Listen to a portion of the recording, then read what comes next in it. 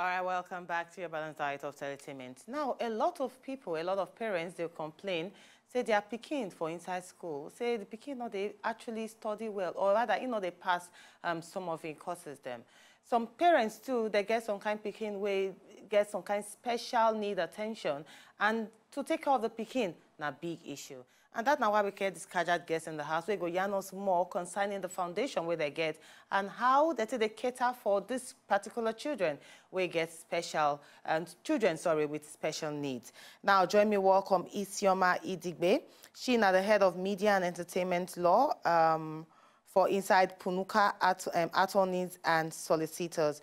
And they also represent Punuka Foundation. And this foundation, now actually CSR, where they cater or focus on top the intellectual disability where some children they get. Isioma, good to have you.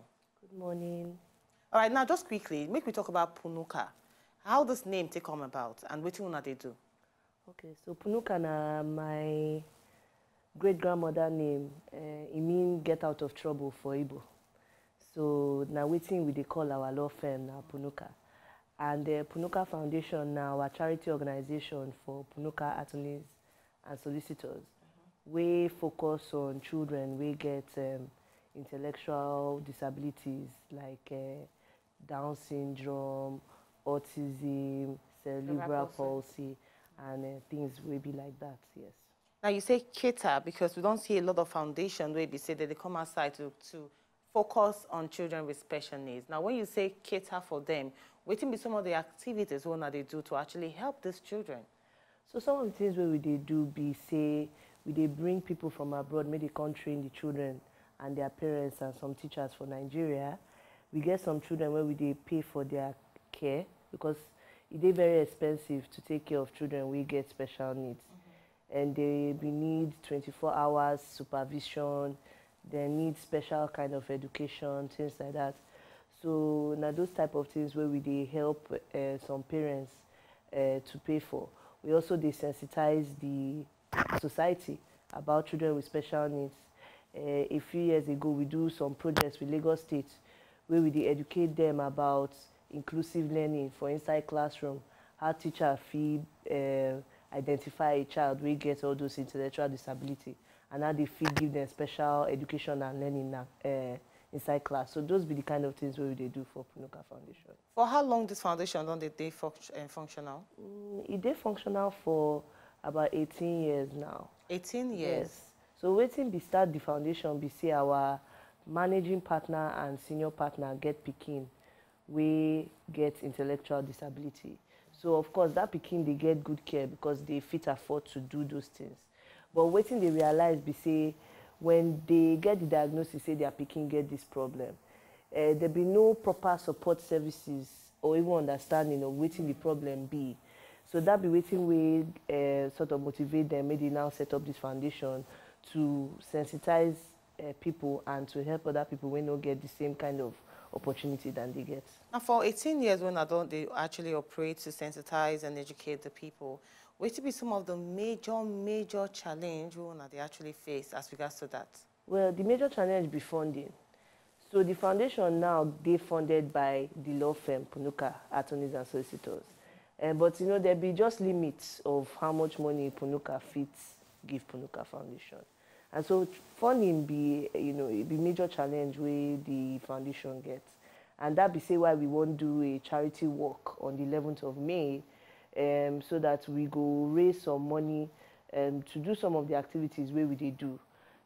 Like I said before, it is very, very expensive to take care of children with special needs. And we get several families where we sponsor. So again, cost be a major challenge. And then the second thing we say, because we don't get proper healthcare system, education system, no strong.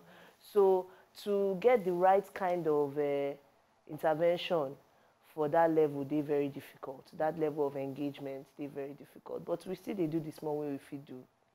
But for me, yes, funding are one of the major things, but let's look at the mindset of some of the Nigerians that we don't get.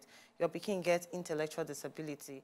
Some of them, if you actually associate them to witchcraft from the village, your pikin gets cerebral palsy, some of them actually associate them to their grandmama or grandpapa from their papa side, where be say don't put this particular badness on them. And some fear actually just abandon the pikin.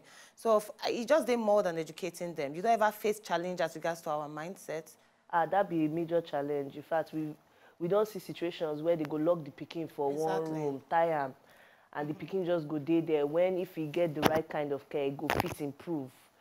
But again, now education be the only way you go fit change those attitudes, because the reason why people they ascribe all those things to all those type of witchcraft and somebody do bad medicine for them and things like that, we say they don't know any better. I remember when our senior partner and managing partner, when they find out say their pikin gets intellectual disability, even some very educated people who be their friends, they tell them all sorts of things. So now education, you know, be a major problem, and it needs to start from the grassroots. You know, we need to let people know that this is a real situation.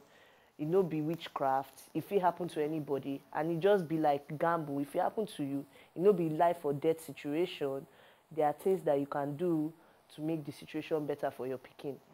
I really like that. Now tell us about this work and how people feel actually partake or participate in them. So the work where we do, we go walk around Lekki. Okay. And the aim of the work now to raise funds. So we fit they continue to do the work where we do, bring people to train, engage with government, and continue to pay for some of our families. And also to generally raise awareness on these issues. So we have a website, www.punukafoundation.org. And if you fit go on that website and sign up to join the work. We also get some people where they work for our office, where they go around selling raffle tickets. And the raffle tickets go enable you get access to some prizes now, way to raise money. And also all the information there on the raffle tickets about when the kickoff will be. So the kickoff of the work will be for our office, which day for Lekki, plot 45, Weba Ajaro, Lekki. We go kick off, say around 6 o'clock. We go walk all the way down to that Ikoyi Bridge and back. So we really encourage people, may they come out, families, and may we support this cause and enlighten the society and also raise some money. So if person where they watch us now, and man or woman we get picking with special needs, can they reach out to you to help them? They feel reach out for that website. We get people who just they work for that foundation. Nice. Yes, and we go invite you for meeting, do assessment, and we have a network of experts in this area waiting for Nigeria, some way we don't train, which we can put people in touch with. So give us the website again. www.punukafoundation.org. All right, thank you so much. The head of Media and Entertainment Law, Punuka Attorneys and Solicitors, representing Punuka Foundation, Isioma Idogbe. Thank you so much for coming. And good work when they do. To enjoy more of these our Ogbonge videos when you just watch, press this button to subscribe on top of our YouTube page. You go love her.